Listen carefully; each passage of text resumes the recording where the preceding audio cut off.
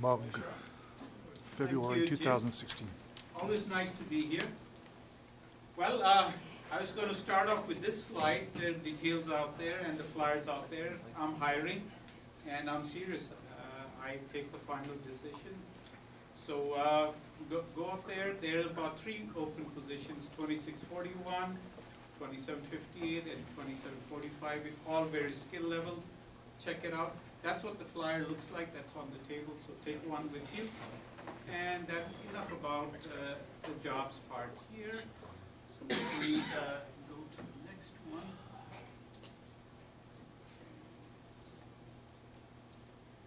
Let's get rid of this guy.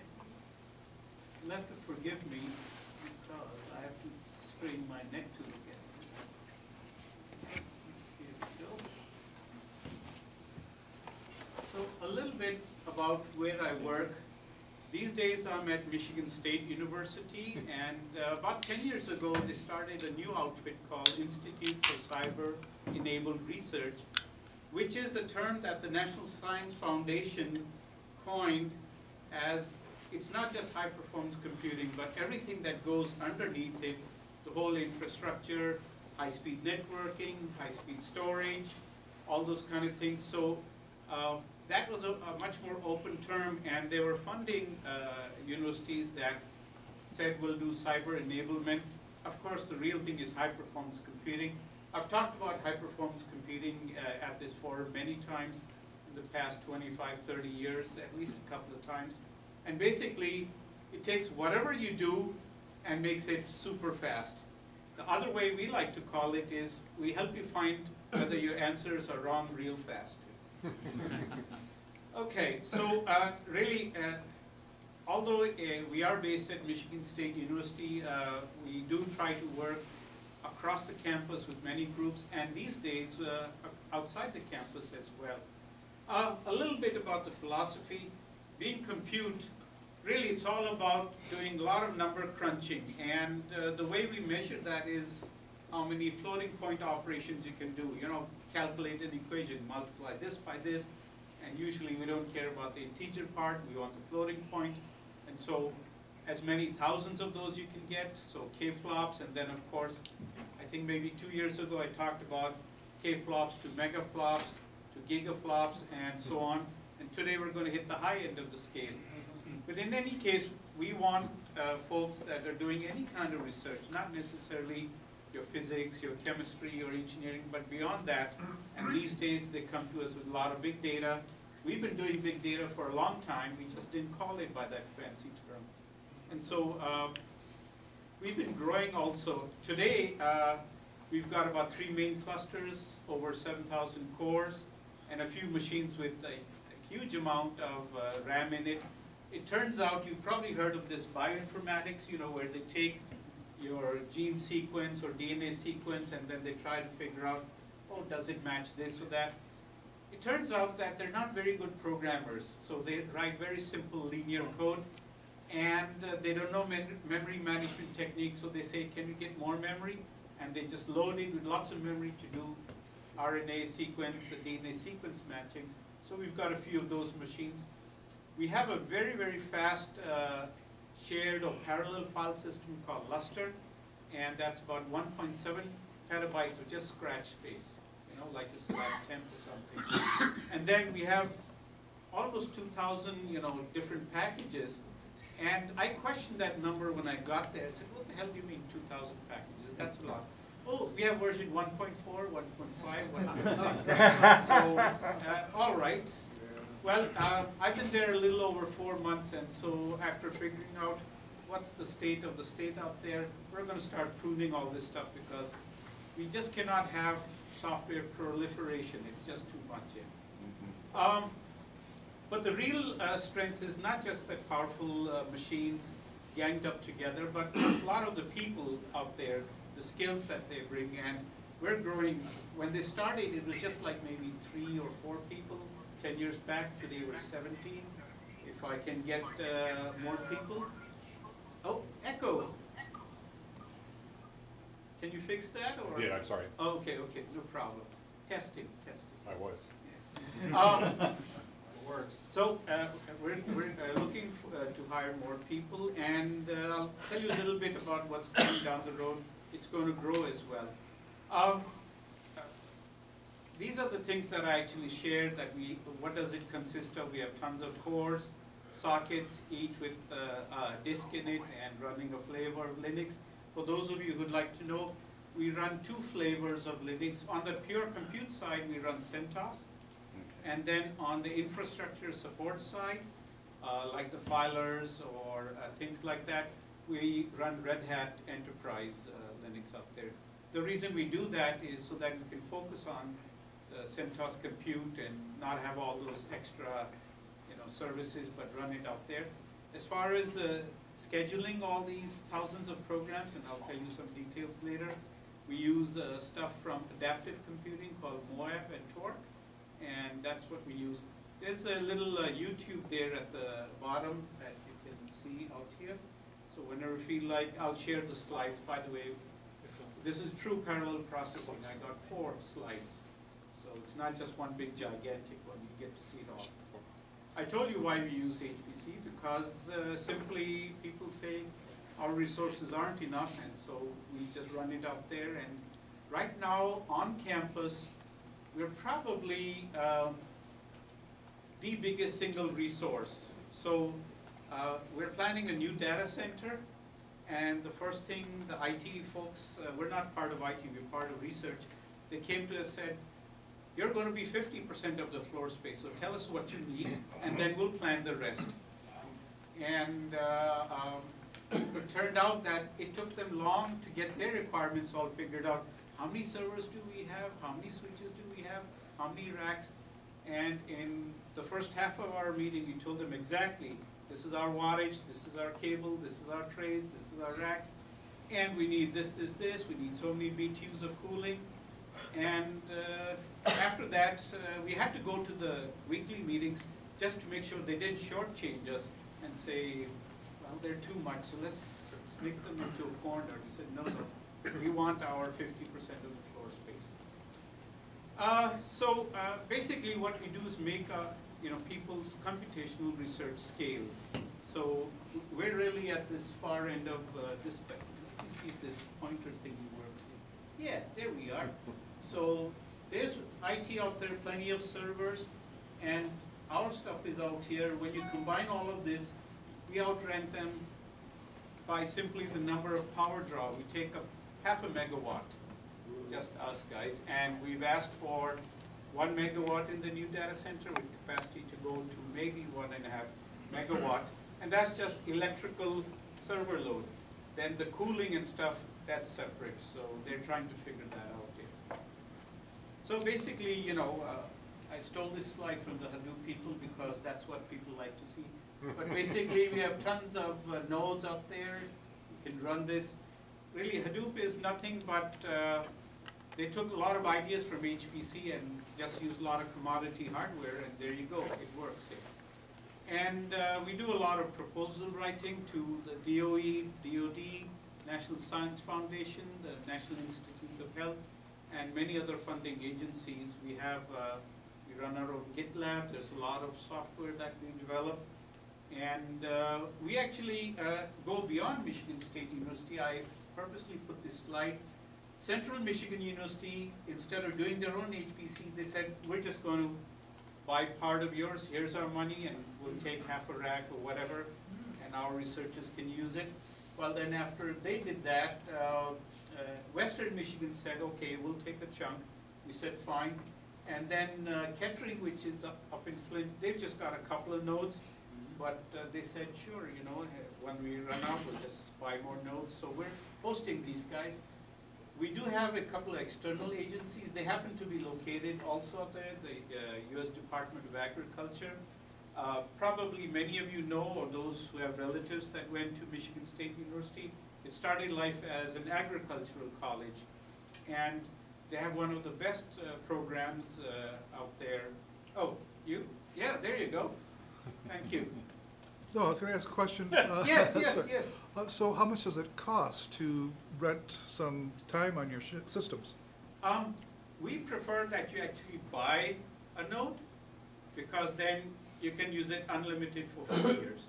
So the benefit is they get to use the space that you have in the Yes, data they center. don't have to pay for Power and electric power or network access and all that sort of stuff. Or even hire people with expertise will run it for you. And so, really, if you think about it, it's just a few $1,000s. And I'll leave it at that, but it's incredibly cheap. They did their own calculations, and they figured, well, we'll need to get this room and have the electricity, and it ran to several things. It only made sense if they had a very large community. But they maybe have perhaps a couple of professors here, 5 out here, 4 out here. So for that smaller crowd, it makes sense to co-locate with us. Our own user community, and I'll show you stats about that, we have over 1,000 researchers. So it makes sense for us. And that's an impressive number, because when I was at General Motors, and Amit here will back me up,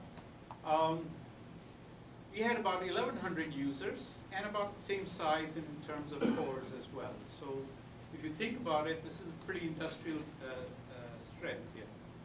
Okay, so I'm done with that part, so let me get that out, and I'll entertain a question or two while I'm trying to get the next slide up there. Let's see, no, that's the last one, so it should be this one up here, yes.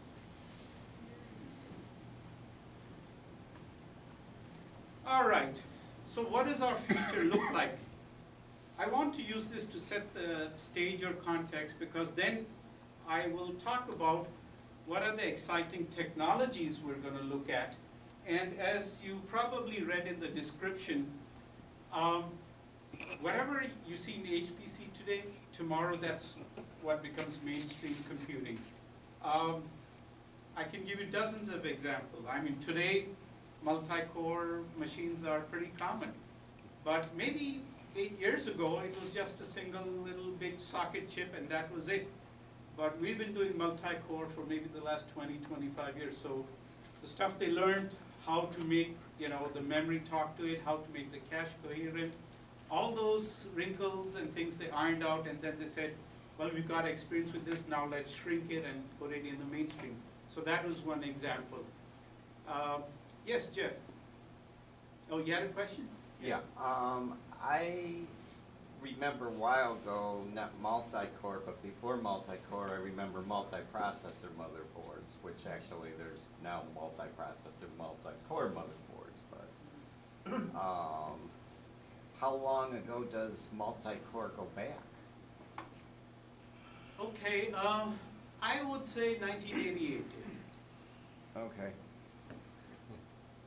And there are different issues with, when you say multiprocessor, the classical or traditional thing is that they have their own memory, they have their own peripheral pads and things, and there's another one with another processor, and they would do things locally on their own, they couldn't touch each other's. In multi-core, you're sharing common resources, peripherals, and the cache and memory. And therefore it was important that you don't go and overwrite what another core was working on. So those protocols are today baked in hardware, and that's what they spent time figuring out. So that's one example. Of course, tons of software. Many of the contributions of Unix itself, they were tried out here and they went forward. The one I remember sharing maybe 2 years ago, I was going to say, probably all of you have at least half a dozen USB sticks of one shape or form or other. And really, if you think about it, it's nothing but solid state memory that's acting like a piece of disk. Mm-hmm. Well, it turns out that in late 1982, 83, at that time, Cray Research, they made these fast vector processors, which are supercomputers. CPUs were very fast, they were very costly. One CPU was about $1 million. And in those days, peripherals or disk drives, they were slow, they were big, and they were about the size of gigantic washing machines. So it was not unusual to have maybe a 5 gigabyte disk drive or something, and they had big copper platters, and they ran rather slow. And so they discovered that this expensive CPU is, twiddling its thumbs. It can really write out the memory quickly to the disk, but the disk took time to write it out. So they said, how do we improve things? They said, why don't we take a piece of memory and stick it between the CPU and the disk? And in Unix, we wrote a little 1200 line piece of C code as the device driver, which mimicked the functions of seek and step and things that you do inside a disk drive, you know, position the head, things like that, open a file, close a file, put that. And so the operating system or processor thought, oh, I'm talking to a disk, write this block of data, read this block of data. It would issue its command. In the kernel, it would intercept that system call and translate it to a piece of memory. And then once it says, I'm done, close the file, it would take that piece of memory, dribble it out to the hard drive. Well, today you can use that USB stick. It's nothing but a piece of memory. You can put it in there, and sometimes it's faster and it's more capacity. If you take a look at whatever operating system, you'll find that same 1200 line of C code. Somebody wrote it once, wrote it in Unix, works in any other IX operating system because it had very fundamental semantics, and it's there, and we use it today. So that itself is one big contribution. I could reel off a few more. Graphics visualization. The way that works real fast is, oh, something must have kicked in, yeah. It's trying to tell me to get on with it. Parallel I/O. When you see, you know, movies, Netflix, streaming, and things like that, they're really sending tons of bits together that it would grab as a packet and display. It all came from high-performance computing. So hopefully, the new stuff that they're doing in these, let's say, 2 to 4 years, maybe it won't take that long to become mainstream. So let's talk about it. But in order to talk about it, let me tell you why I went to Michigan State, because there's an opportunity to take what we have and grow it real big. So we actually have plans in 2016 to grow all of these out here, with the number one being compute, and talk about what future HPC platforms are going to look like. So we started doing the planning for it like day 3 that I got there. And it's very important. In the past, what they did is the professor went and waved his hand and said, oh, this is cool, I want this, so they bought it, but they found it hard to program or use, or there was no library, whatever, and so it sort of languished. I come from a very different world. I say, I'm not going to spend a dime or cent until I know whether the technology is viable, and I want to see what are people using, which is the biggest bottleneck for them out there. So that's what I call being data-driven. And at the same time, look at new technologies that sort of match the kind of work that people are doing.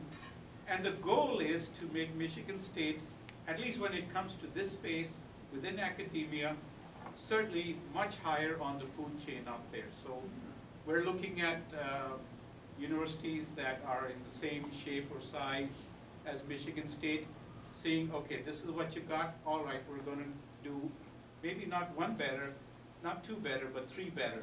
So that once you pole vault a bit ahead, that momentum will actually help fuel the next generation growth. So that's the plan that we've got going out there. And so all of these things are stuff we're going to worry about. Number 1 is the general purpose graphical processing units. This I talked about last time. I even brought a little sample out there. It turns out that whenever you're doing graphics, you're doing an awful lot of floating point calculations, you know, the color, intensity, shade, ray tracing, all of that stuff that's going on, the pixels and things, lots of floating point calculations.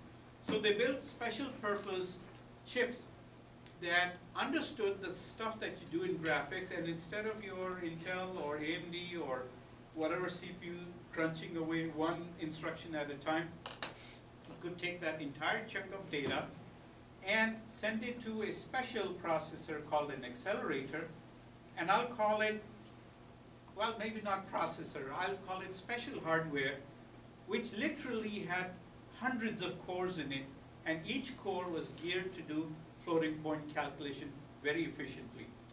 The very first generation of GPUs, I think it had about 100 cores that did floating point calculation very well. The next one, they jumped to 192, then 400, then to about 1900, just a shade under 2000. The latest generation has, on the same card size, you know, out here, same thermal envelope, it's nearly 4,000 cores.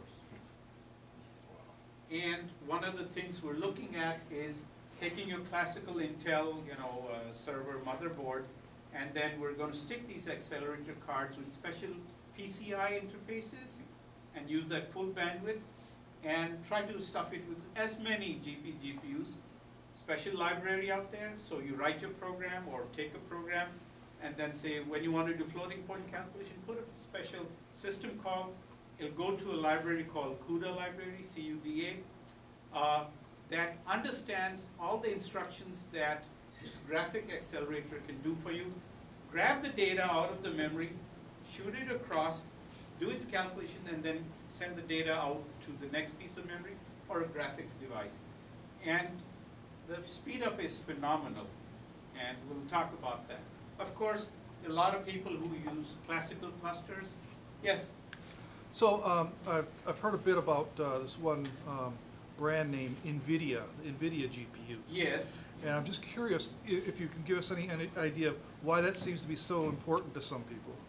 Well, because everything that I talked about here, that's what NVIDIA does.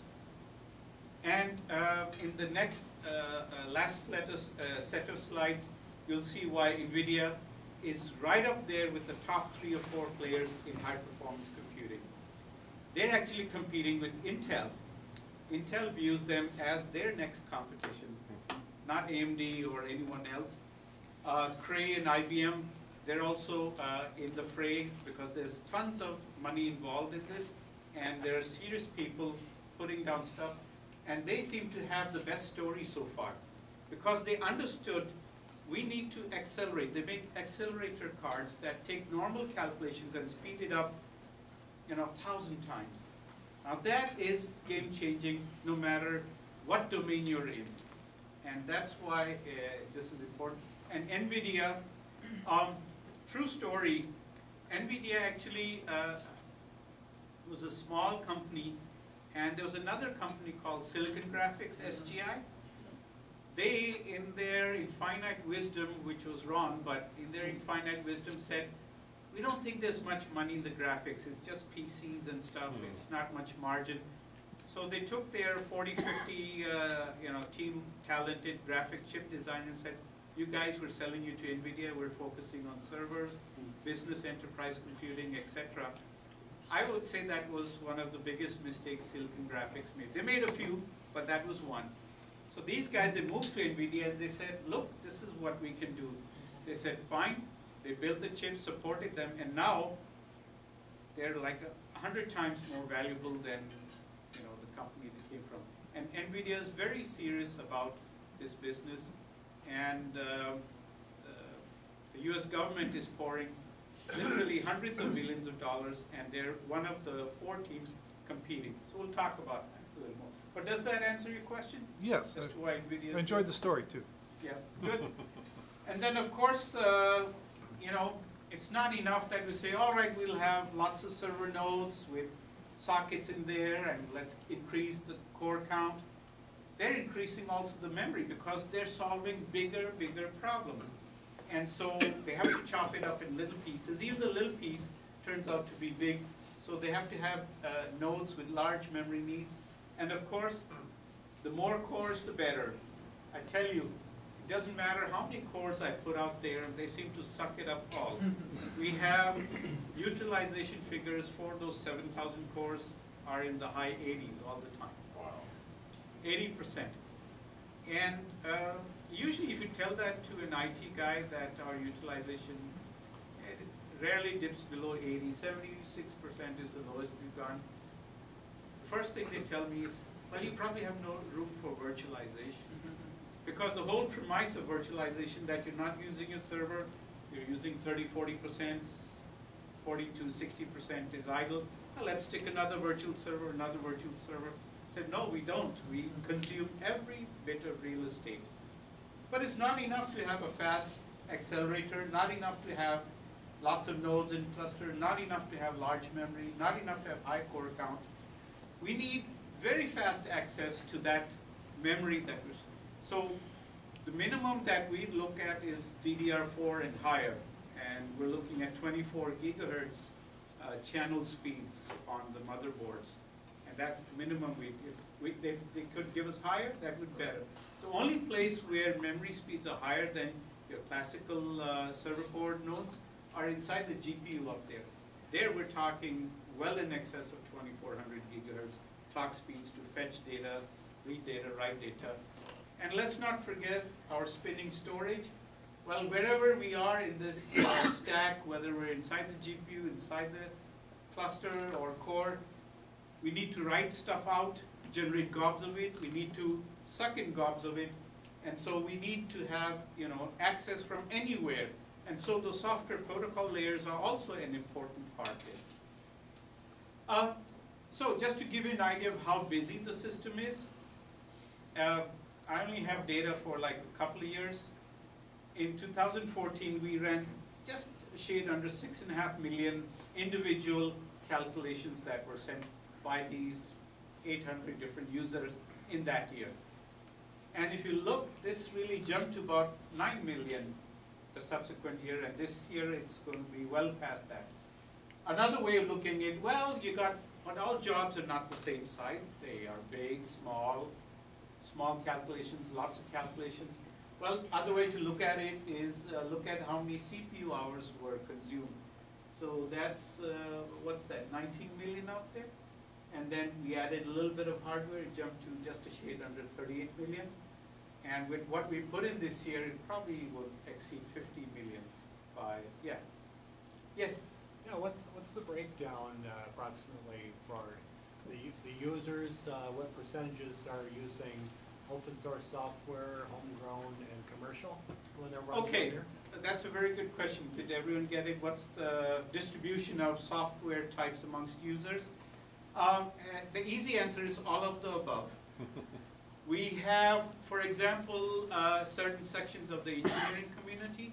They tend to use third-party packages called computer-aided engineering packages, like Fluent, ANSYS, Nastran, that were once upon a time, developed by the government, and now they've commercialized it. So that would be maybe anywhere from 10 to 15%. I'd say a big chunk, 40%, is open source. That is what other researchers have written, or they've written themselves. And then homegrown, there are a few homegrown that they are developing, testing out. And they're not open source, but there's stuff that they've grown because their research is unique.